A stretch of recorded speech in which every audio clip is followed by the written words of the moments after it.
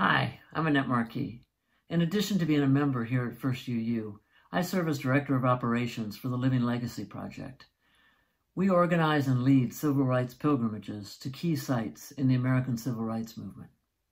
Some of you have been on the bus with us, so you know we provide opportunities to meet and talk with veterans of the Civil Rights Movement to learn from them about the courage, resiliency, and commitment that so many people, foot soldiers of the movement, exhibited in the 1950s and 60s and continue to do so to this day.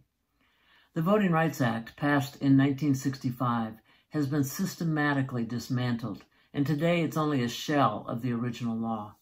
In the next 6 months, as we approach the 2020 election, we can expect significant increases in attempts to disenfranchise voters, especially voters of color.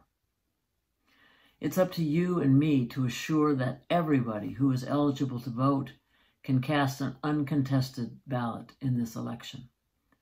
That's why the Living Legacy Project is offering a monthly online series called Voting Rights: The Struggle Continues.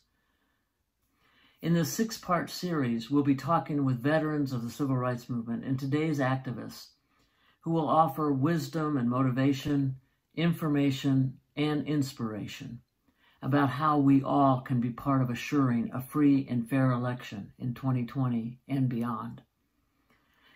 Please register in advance by going to uulivinglegacy.org.